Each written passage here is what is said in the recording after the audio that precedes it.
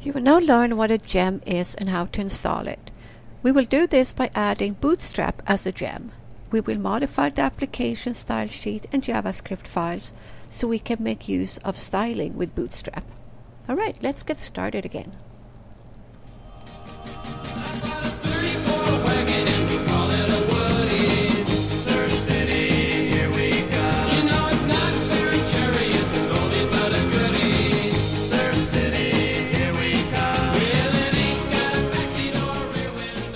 Open up your terminal and type cd in your project's directory path. I will enlarge the font again here so you see better. Alright, cd.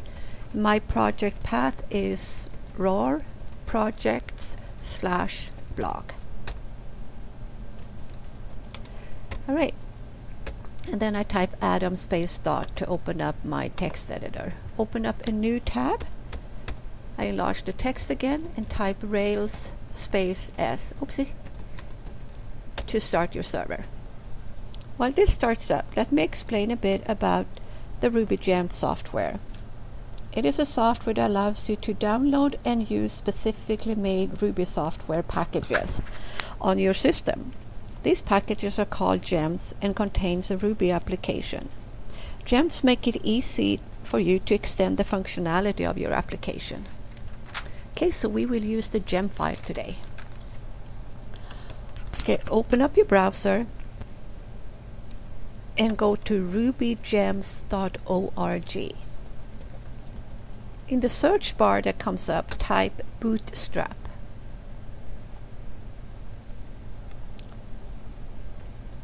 Say Bootstrap. Okay, I forgot a little T there. There we go. Okay. Alright, this takes us to a list of available Bootstrap gems. Select the first one and click on it. This gives basic information about the gem. The right columns contains links to the gem and homepage. Click Homepage link. This will take us to the GitHub page where the installation and configuration instructions are posted. Let's open up a new tab for the GitHub page. So copy the URL and paste it in. Okay, so here we have the instruction we need to follow to make use of the Bootstrap in our application. So go back to the Edit tab again, and then go back so you go to the RubyGem website. In the small black box, click on it to copy gem Bootstrap, and then go back to your text editor. Click on gem file to open it up and scroll down. Above where it says group /development, paste in the gem Bootstrap code. Alright, let's go back to the RubyGem website, and under where it says install, click on the little black box to copy gem install Bootstrap. Now this time go to your terminal and paste in this code and hit enter. This will install Bootstrap and all its dependency for this gem. Okay, let's go back to the GitHub page and let's scroll down and see what else it says. Okay, it says ensure that Sprocket Rails is at least the version 2.3.2. Alright, so Bootstrap need this gem as well. So let's go back to the RubyGem website and type Sprocket Rails in it and search for it. Okay, here we go. Let's pick the very top one as before. So it's 64 million downloads, so it's a popular gem.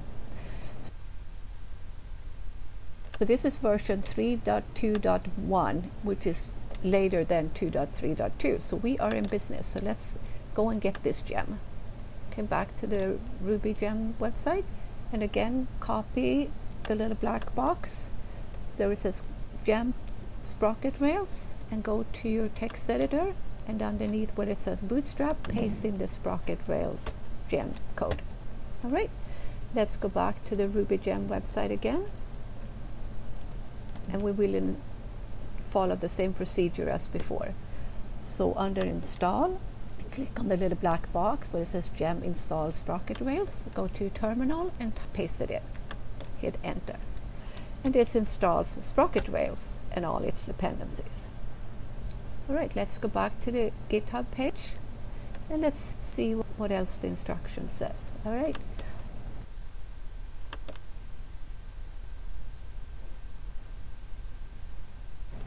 Now we will run the bundle install. So go to your terminal and type in, or if you pasted bundle install. Okay, I didn't copy it properly, so I will just type bundle install and hit enter. Now I actually already have an old version of Sprocket Rails installed, so I might get an error. Okay, I did. What's neat is there usually comes up with some instructions what to do. So here it tells me that I need to do bundle update. So I type bundle update and I hit enter.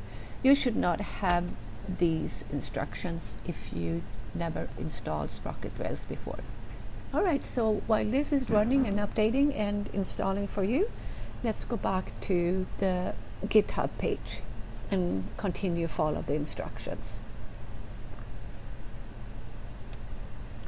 Okay, so next it says that we need to import Bootstrap styles in our app/assets/stylesheet/application.css. And we need to put in this code in the CSS file. So add import, double quotation, Bootstrap.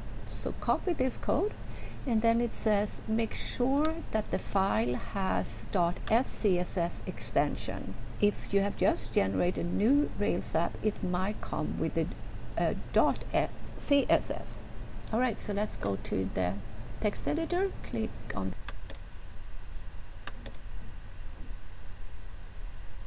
the app folder, click on the assets folder, click on the style sheets folder, and open up application file. Okay, so I have in my extension already SCSS, but if you don't, you need to rename it from CSS to SCSS. So between the dot and the C, type in an S, and it needs to be lowercase. Alright, hit enter. There we go. And underneath these instructions, paste in add import, double quotation, Bootstrap, and end with a semicolon. Okay. So let's go back to the GitHub page and continue to read the instructions. So it said do not use *=require in SAS file, and we need to remove all the *=require and *=sign require 3. Okay, now let's go back to the text editor to the application file. I don't have, mine was not generated with a *=sign, but if you have anything that then said *=sign require or *=sign require _3, just remove it.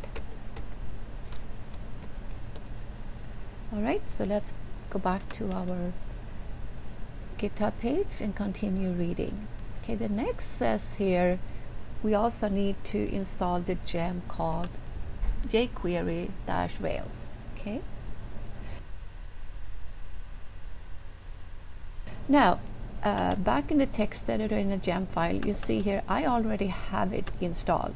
I did it on purpose because I want you to this time install it yourself.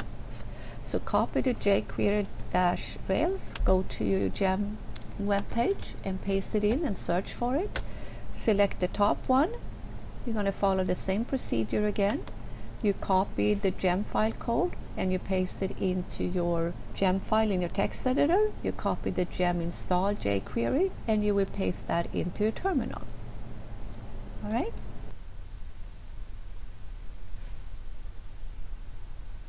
Okay, so here are the instructions. 1, paste it into your gem file. 2, copy the install code and paste it into the terminal. And then 3, you need to run bundle install again. Alright, back in the terminal, we see that mine is done. I run bundle update. Remember, I had that little error. Let's go back to the GitHub page and see what else we need to do. Bootstrap tooltips and popover depends on Popper.js, and it's a few other things. So you see this code right here where it says require Popper and require Bootstrap-sprockets.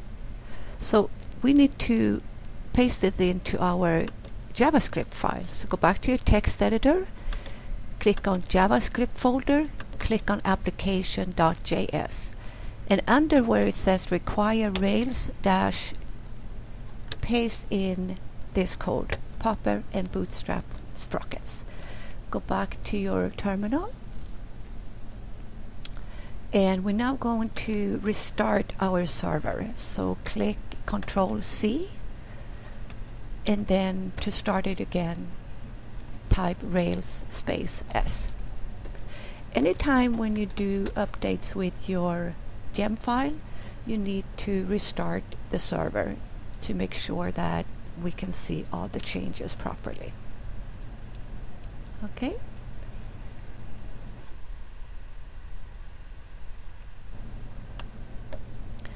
Alright, let's go back to the GitHub page.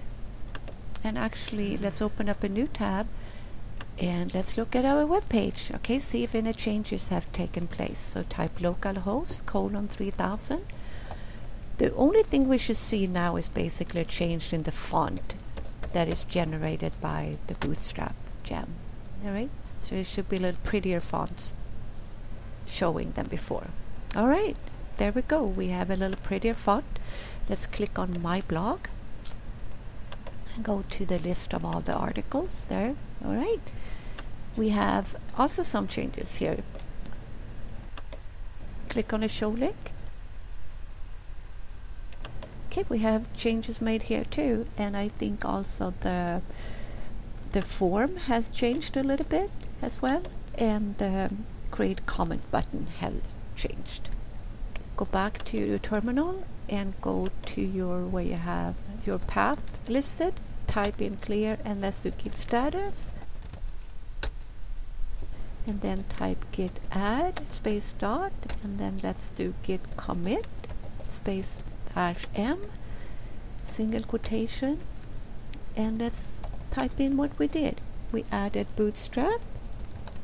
Actually, we added the Bootstrap gem and Sprocket Rails gem, and you also added the jQuery-Rails gem, so you should type that as well.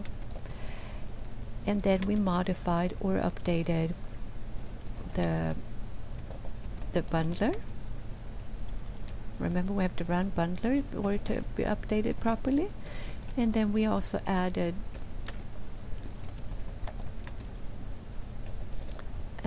we modified our application CSS and application.js files too.